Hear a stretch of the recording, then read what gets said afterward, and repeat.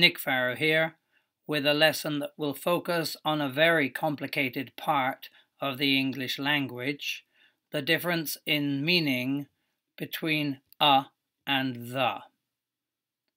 This lesson does not explain every point because that will be very confusing, but it focuses on some main principles to help your basic understanding.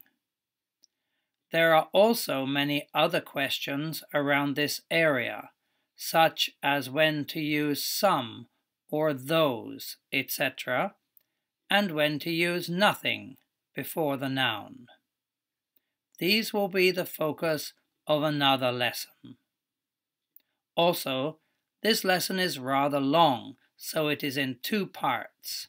If you get tired, take a break and come back later to finish.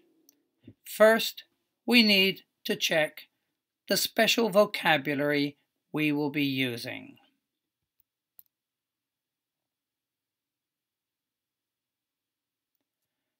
The following expressions will be explained with rather simple, not quite perfect, definitions. If you are not sure about any meanings, please stop the video and check in a bilingual dictionary. Now, starting on the left, appropriate means correct or okay for a situation.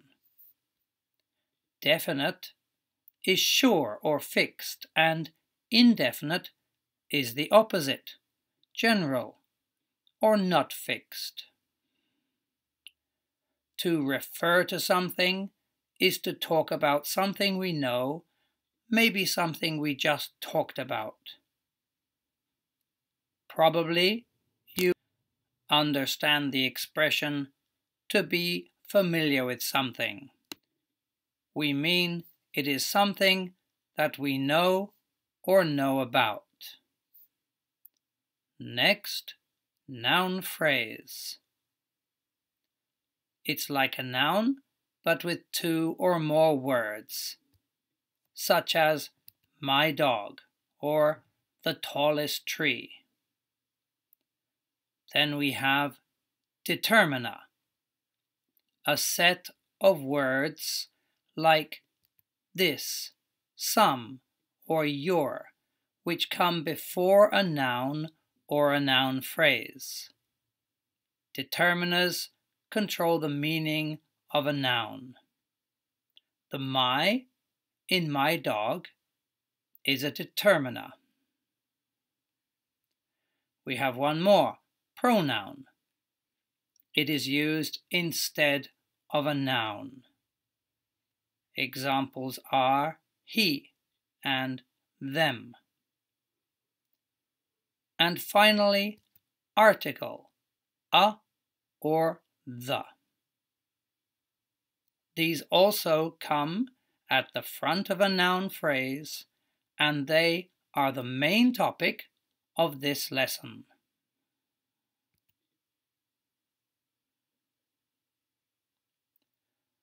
First, let's look at some examples of the English language and try to discover some rules or guidelines that will help to see why or how native speakers use these words. In the next slide, we will read a text or passage. You may need to pause the video to read it. Read it once to catch the meaning, and then look through to see when a and the are used. You may notice that the first few example texts are a little unnatural. Don't worry, this is to explain the main point. Things will become more natural later in the lesson.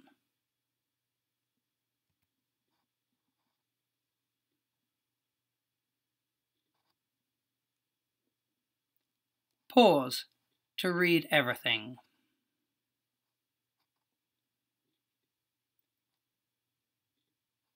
You should be able to notice here that each new noun or noun phrase begins with the article a.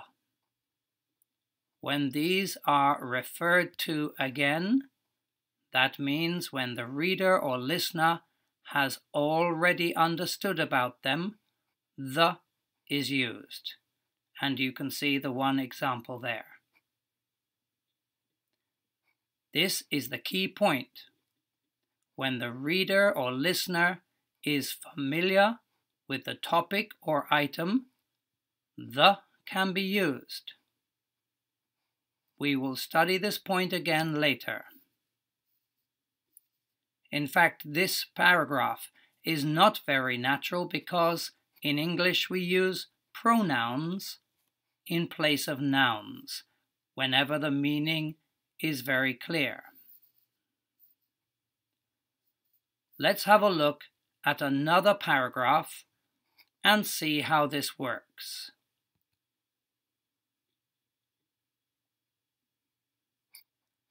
Please read. I'll wait.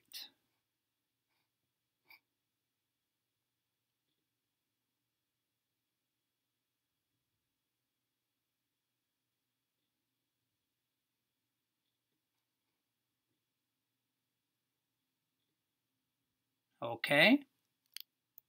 In this paragraph, we start with a noun phrase, a man, introducing new information. Then, a bar, and a table, and a waitress. But soon, a man becomes the man we just talked about. And the waitress becomes the waitress, etc., etc. Again, this paragraph seems unnatural. Let's look at it when we change some of the noun phrases to pronouns. Here we have highlighted the points where it would be good to use pronouns. And here are the pronouns in place.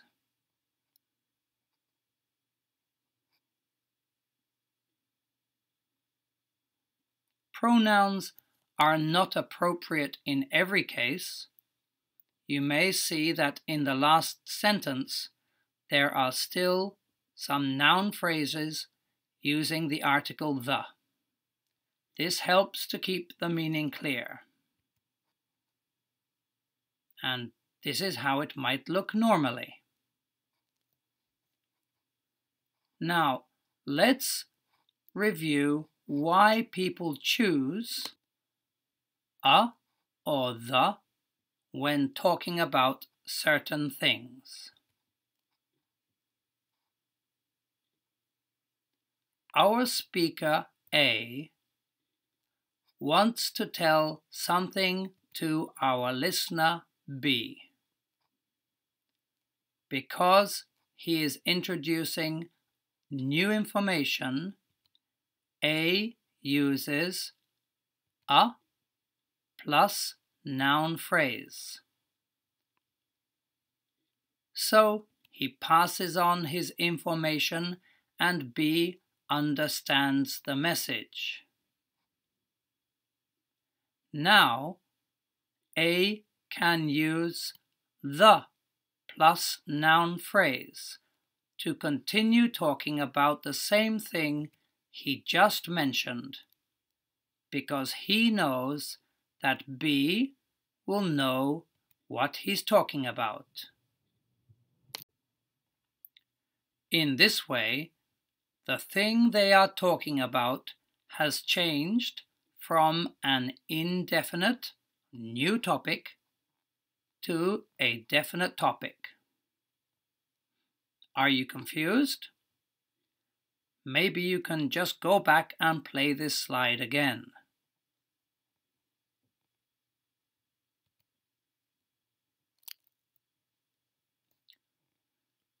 When A is talking to B, there are other ways he may signal that he's introducing a new topic. He could say to, such as in a sentence like, 2 guys came to my house the other day. Some is also like a, but doesn't refer to one thing. It refers to more than one or something uncountable. For example, he might say, I bought some bananas and some milk today. Bananas are countable, but perhaps the number is not important, and milk is an uncountable noun. One means the same as a, but may be used to emphasize one of a group. For example, most of my students were good today, but one boy was sleeping in class. Again, these points will need to be studied in detail in a future lesson.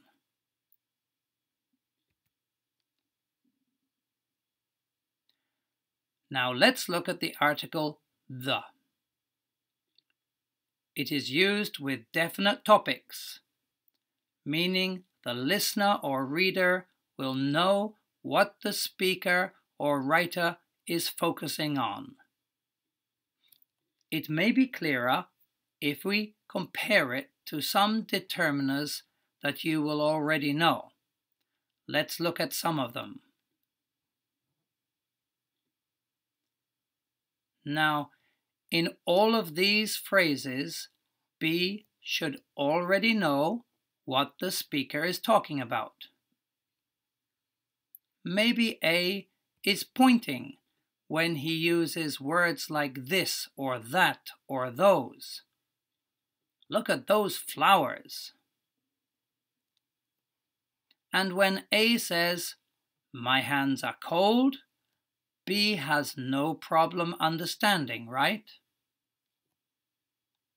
In the same way, if I start to talk to you about my brother, although you did not know that I have a brother, you can instantly understand. There's no problem in communication. We both understand the topic.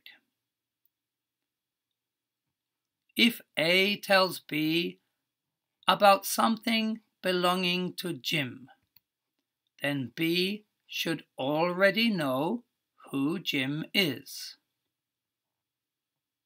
If B doesn't know Jim, then A would first have to say something like, I have a friend called Jim. Then he can continue.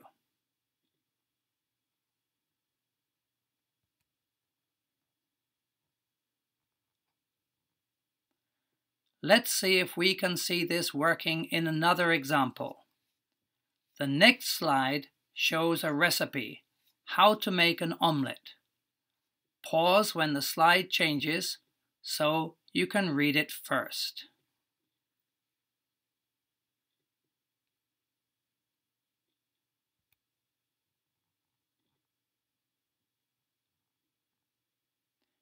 Here you can see that all the items in the first paragraph are being introduced for the first time.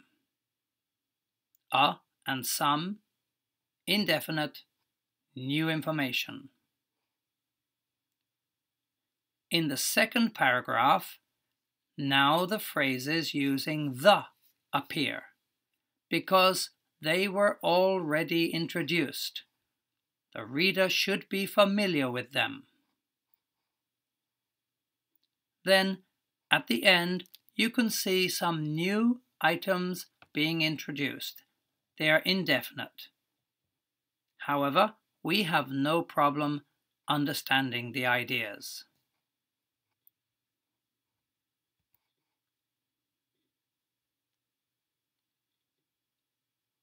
So, we can see in a written text how, generally, indefinite things become definite because both people, writer and reader, can understand the topic.